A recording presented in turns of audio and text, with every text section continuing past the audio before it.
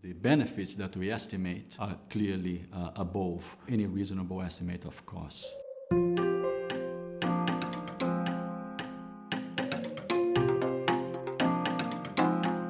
The research question we're looking at is essentially what are the benefits in terms of per capita incomes and labor productivity from membership in the European Union. We look at about 17 countries in the 1973 enlargement, the 1980s enlargement, the 1994 enlargement, and the 2004 enlargements.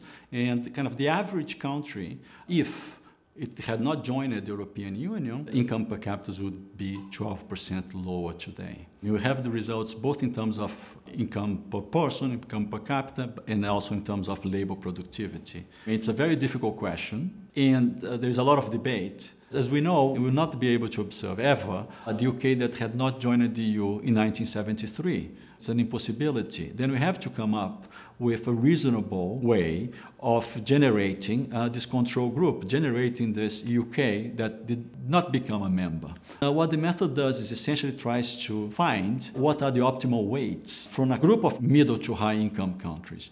What the method tries to do is to minimize the distance between actual and synthetic before 1973. The set of weights that we find for the UK would be 85% New Zealand and 15% Argentina. We find the benefits to be large and significant for every single country except Greece. But if you need one number that summarizes these benefits, that number is 12.